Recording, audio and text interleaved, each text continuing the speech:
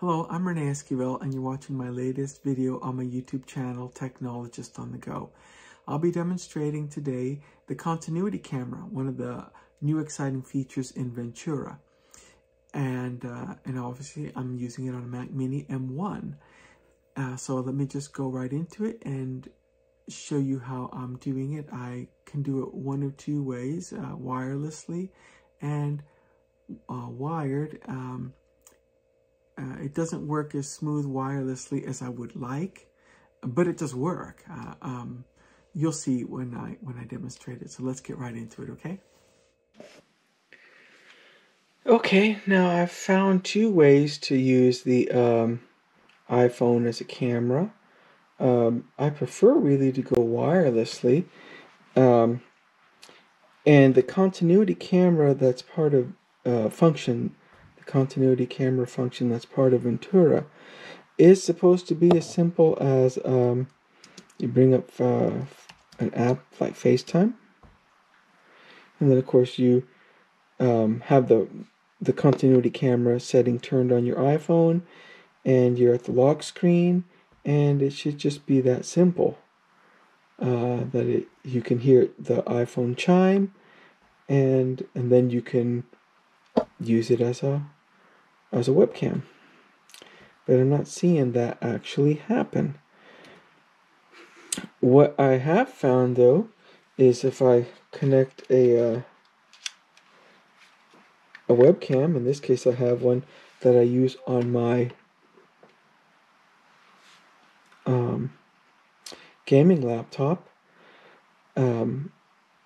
It's a Lenovo 500 FHD Foxtrot Hotel Delta. Then, as you can see here, under video, now all of a sudden you see camera and you see the iPhone listed as well. And then when I select that, you'll hear that wonderful chime. And at that point, now the iPhone is your webcam. And I have an iPhone 13 Pro.